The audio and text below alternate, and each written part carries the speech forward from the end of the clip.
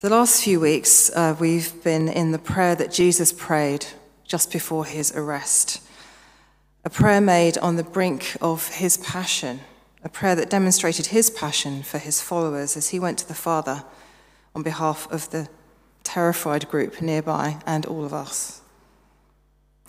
The group who first heard that prayer would go on to first betray him and then on to build the church, which we're part of now.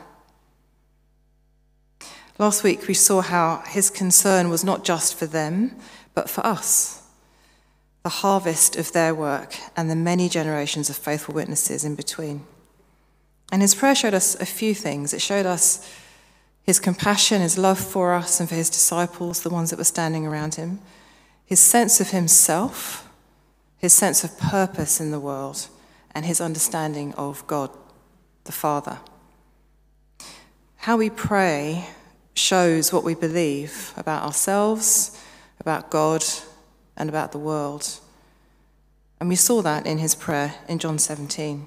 We saw Jesus pray out of his identity and relationship with God as Father, his identity as God's Son. We saw him pray in a way that showed his belief in God's ability to glorify him, even through the suffering, the horrible, gruesome death that was ahead of him, and about his ability, Jesus' ability, to give eternal life to those who believed in him. We saw Jesus pray as though believing in him did something to the disciples, to those who believed, so that they no longer fit into the world. They were no longer part of the world, and they became like him in some way. They became part of his world. And last week, in the last part of the prayer, we saw how deeply loved we are. Because when we believe, when we put our faith in Jesus, we become like Jesus, God's children, and we share in the love between God the Father and God the Son. So as we come to look at this really familiar prayer, I have a few questions just for you to keep in mind. Do we pray with a clear sense of our identity and of who God is? Chris quoted from Hebrews 4 earlier about approaching the throne of God with confidence. Do we pray as if we have the right to approach God with confidence? With a sense of what God can do? That he can actually still the storms in our lives, as Kerry was sharing with the children? What is our expectation when we come to God in prayer? Do we pray with humility, with gratitude, with generosity, with compassion, looking at the world, not just at ourselves and our own problems? So there's a few questions there for you to be holding, giving you some work to do today. And I want to suggest that the Lord's Prayer teaches us who we are and who God is. It has to be one of the most well-known prayers, pieces of scripture, anywhere. It appears here in Matthew's Gospel and also in Luke's Gospel. In Luke's Gospel, it's presented as an answer to a question from the disciples who asked Jesus, how then should we pray? Teach us to pray, and this is given as his response. But here in Matthew, it's part of Jesus' longest sermon, the Sermon on the Mount. If you have it in front of you, can someone give me the page reference? You might need this, I'm just warning you, okay? He introduces it as a given, 787, page 787. So in verse 5, where we start today, he introduces prayer as a given, saying, not if you pray, but when you pray. So we should be doing this all the time, shouldn't we? This should just be a normal thing that we do as believers. I won't ask you how often you pray, because that would be rude. But hopefully the question is how often and not how rarely do you pray? In Paul's letter to the Thessalonians, he tells them to pray at all times with thanksgiving. The book of Psalms is a 150-chapter prayer book, essentially. And all through Scripture, we see how prayer changes things. Battles are turned around through prayer. Barren women conceive when they come to God in prayer. Flocks of birds fly into the desert to feed a nation after prayer. A boy's lunch feeds a multitude of people after a prayer of thanksgiving. And I'm sure that many of you will have examples of answered prayer that you can share, maybe perhaps over the delightful tea and coffee afterwards. Don't do it now. The point is that prayer moves God. Prayer changes things. Prayer is effective. So given how famous this prayer is, I'm going to ask you to help me keep on track this morning, or stay awake, depending on what your state of mind is. So, how does it start? Our Father in heaven, hallowed be your name. Thank you. Gosh, this is going to be hard work today. The very opening line sets the tone. Children speak to fathers. This is not a formal, distant, religious thing. In the very first line, Jesus invites us to come close. Children coming with a request. In John 17, which we've been looking at, which you probably should all know very well by now, Jesus calls God Father over and over again. Father, and then righteous Father, and then Holy Father. And holy is what hallowed means. Hallowed be your name. And what he's saying here is, may your name be the most respected, honoured thing.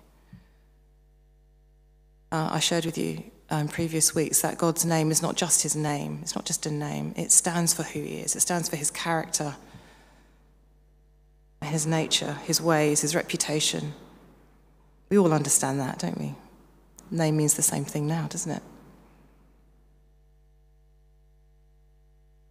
And you'll remember from John 17 that Jesus gave his disciples his own name, Jesus, which means God saves. It's another name that they were given for God. So what's the next line? Keep going. Your kingdom come, your will be done on earth as in heaven. You're very shy, aren't you? Wow. You Anglicans, come on. So this Father whose name is to be honoured has a kingdom which we're asking to come. You hear about the kingdom a lot in Mark's gospel. In fact, Jesus' opening words are to announce that the kingdom of God is near. Back in John 17, you'll see I keep referring to John 17. Jesus prayed for God to glorify him, and we pray for God to be glorified in these lines of this prayer when we ask for his kingdom to come and his will to be done on earth as it is in heaven. The kingdom of God is where God is fully manifest, fully present. It's the extent of his authority. James tells us that God lives in unapproachable light. But the earth is in rebellion against God, and his rule is contested, isn't it? It's denied, it's ignored. And so we pray as believers for his kingdom to come and for his will to be done, for God to be glorified here. God's kingdom also reflects God's character. So as we pray for his kingdom to come, we are praying for justice. We're praying for mercy. We're praying for compassion.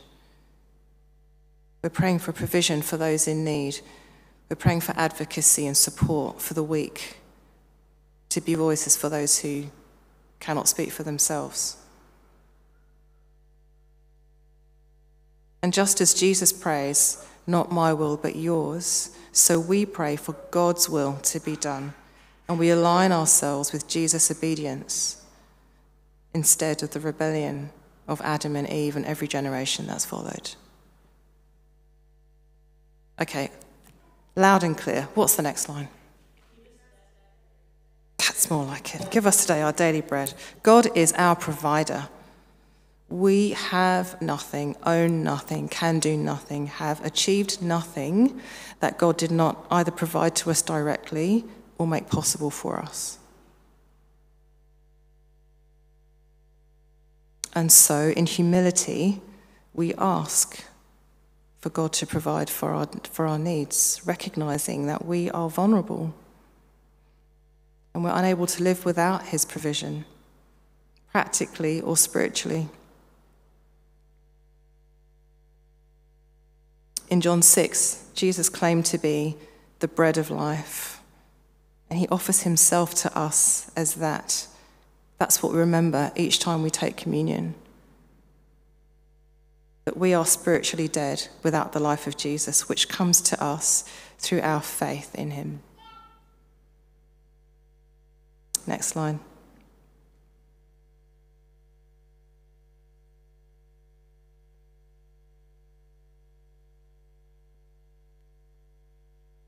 So it's interesting how different translations have this. In the Greek, the word is debt, actually. And in the old-fashioned version, it's our trespasses. I'm just going to take it in two sections. Forgive us I'll call them sins to begin with. We who live on this side of the resurrection know that our sins are forgiven. Now, it would be great to live without being affected by sin, to think, well, we're done with sin, we don't sin anymore. But if you're anything like me, the first hour of every day proved to me that this is not my reality. Sometimes the first 5 minutes, actually.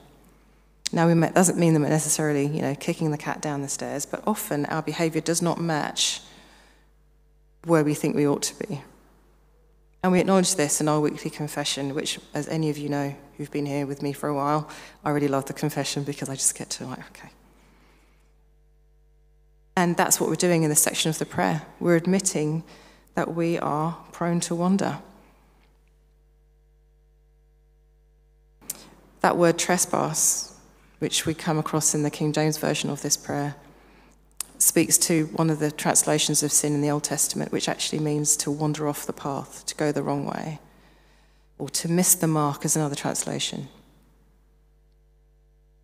And the word debt, which is what we see in this version, reminds us we owe God our obedience.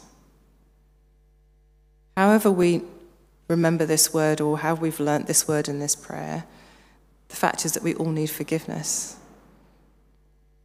And that's why we need to ask for it.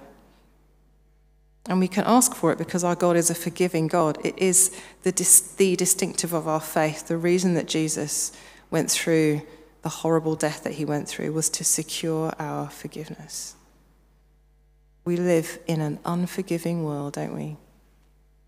A single mistake can blight a life. I think that's more true now than it has ever been. It used to be that, you might have an indiscretion in your youth and maybe no one would ever find out. But now, thanks to the internet, there is a permanent record. Unforgiveness, grudges can lead to feuds between families, among communities, wars between nations. We need forgiveness, don't we? But there's nowhere to get it in this life without God. Knowing that we can come to God for pardon and know that God removes our sins from us as far as the east is from the west, according to Psalm 103, is a gift that comes to us uniquely through Christ. And it is literally life-saving. So we ask God to forgive us our sins or our debts or our trespasses as we forgive those who sin against us. Now, occasionally we hear of a very heroic Christian publicly forgiving some awful, awful thing, like a person who's killed a family member or similar. And if you're anything like me, you're like, I wish I would be able to do that. But the truth is that this is the ethic that God calls us to live by. And it does make us look like idiots in the eyes of the world, or uncaring, or a bit dim, or delusional. But that's the way we're meant to live. We have no right to hold unforgiveness when God has forgiven us. And in fact, our forgiveness is in question when we hold on to our grudges. point so important that Jesus repeats it at the end of the prayer in verse 15 of our passage. As the scholar Liam Morris points out, this has to be an aspiration, not a limitation on our prayers, because how many of us pass that test? How many of us can really say we've never held a grudge?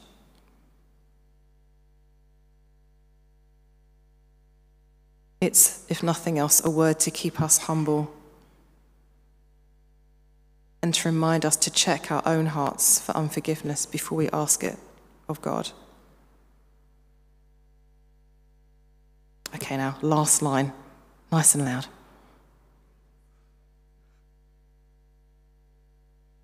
Thank you. And lead us not into temptation, but deliver us from evil. I always found this line a bit cheeky. Like, can we ask God stuff like that? Is that like asking for parking spaces? Or for my team to win? Whichever team that is. And I did find some controversy among the scholars about this.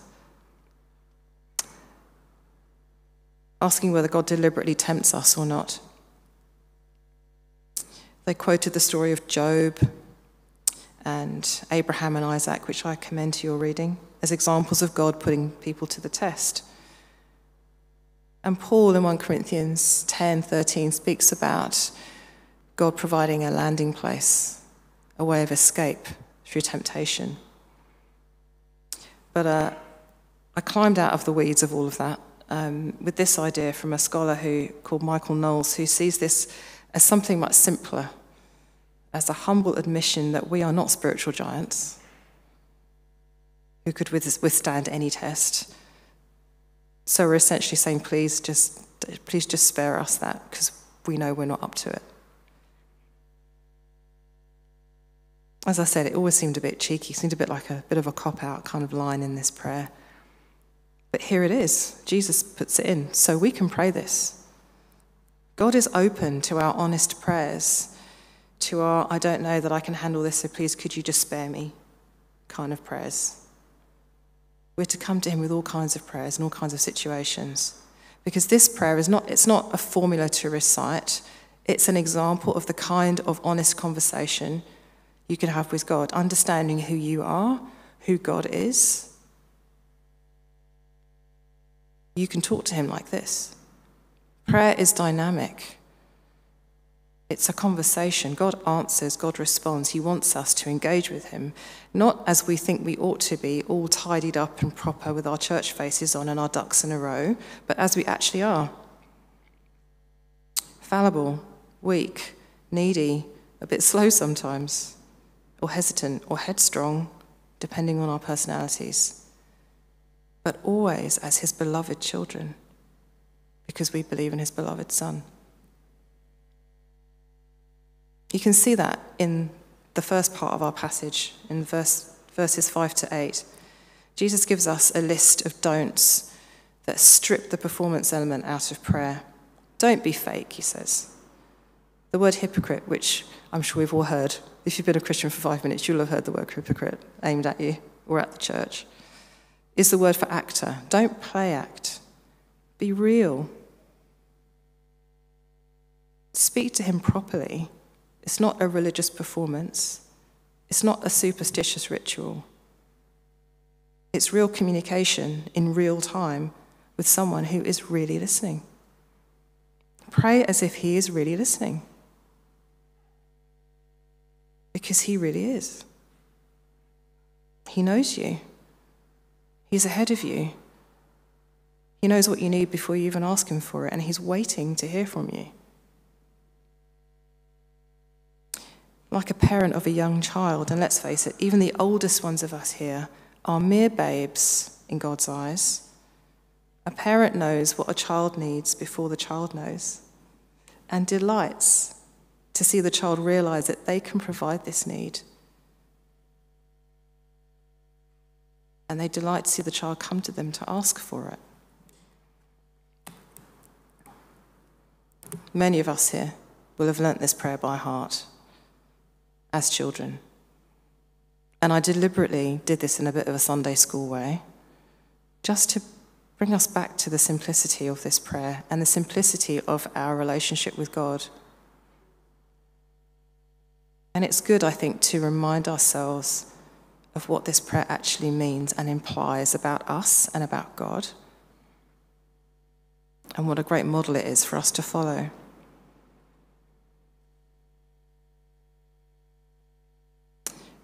The theme of prayer is very important for all of us. It's not just something that Chris and I do, or particular people that you know who are good at praying.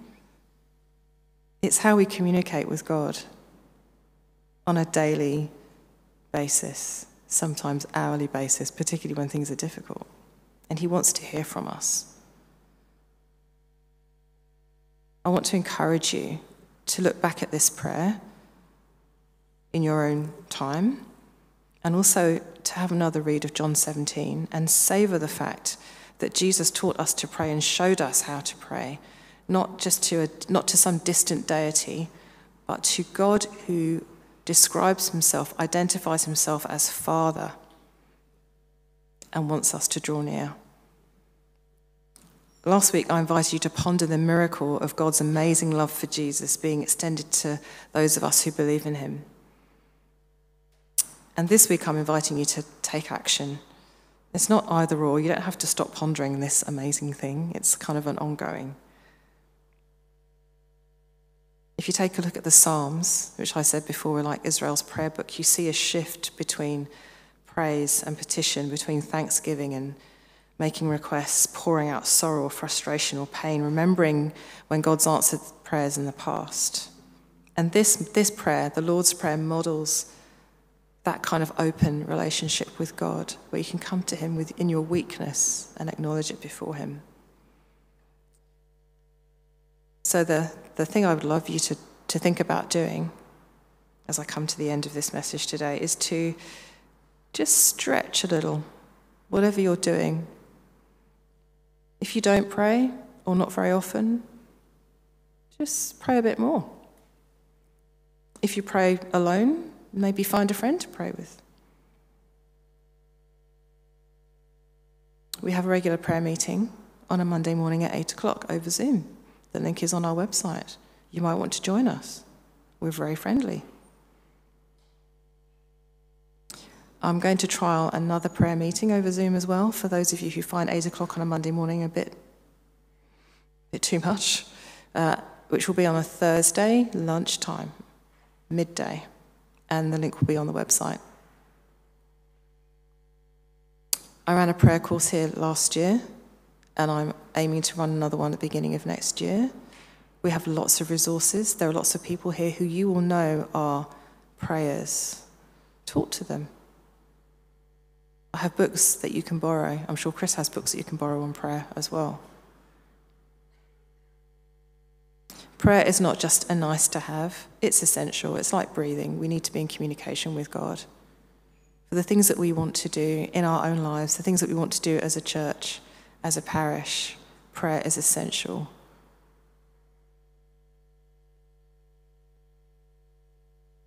And we're so blessed that Jesus taught us himself how to do it and modeled it for us.